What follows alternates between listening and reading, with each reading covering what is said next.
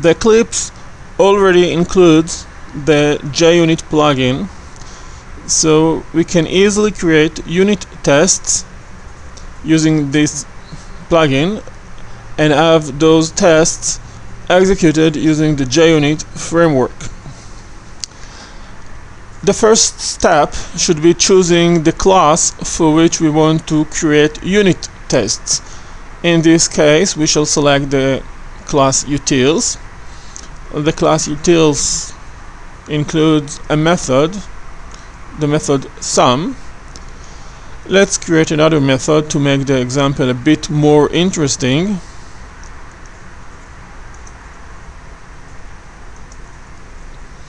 So now we have two methods.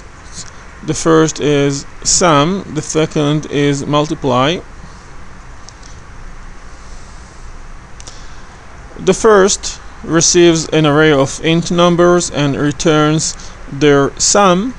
The second receives an array of int numbers and returns their multiplication. When creating unit tests, we actually create for each method we want to test a new method that includes tests specifically for the method we want to test. In this code sample we have the class Utils, so we want to have new methods, two new methods. One shall include tests for the method sum and the other shall include tests for the method multiply. Working with JUnit, each class that includes methods we want to test shall have a new class with the same name appended with the word test, and that new class shall include for each one of the methods we want to test a dedicated method with the tests inside. So let's select utils.java, right click the mouse and choose new, and here we can find the other option where we can find inside the Java category the JUnit category, and here we can select the JUnit test case. Let's select next. Here we can select whether we want to work with the JUnit framework version 3 or version 4.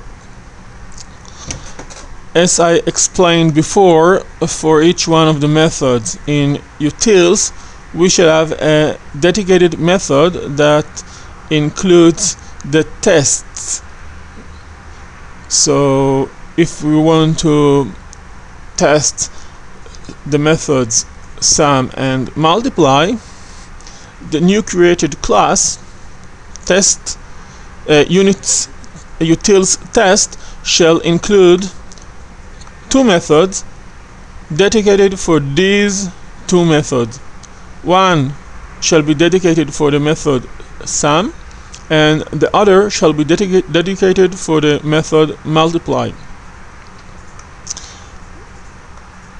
When we configure the tests we want to have, here we can select which methods, in addition to the two methods that shall be dedicated for the methods sum and multiply, here we can select which methods in addition to these two methods shall be defined in utils test. Set up and tear down, these two methods are executed before and after each method defined in utils test that includes specific tests for a specific method in the original class. Set up before class and tear down after class, these two methods are executed before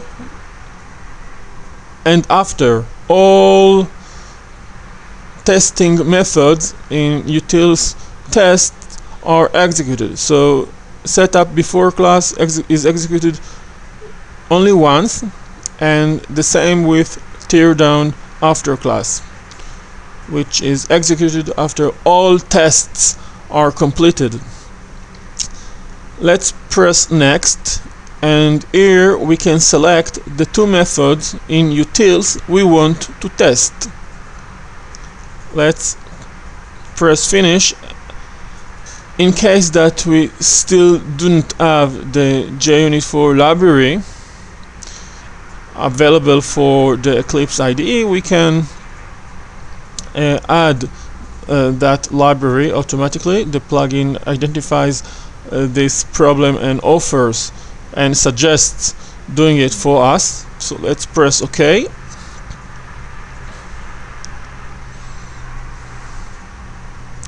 And here we can see the new class utils test. You can see that each method in this new class is marked with an annotation that has a very specific meaning.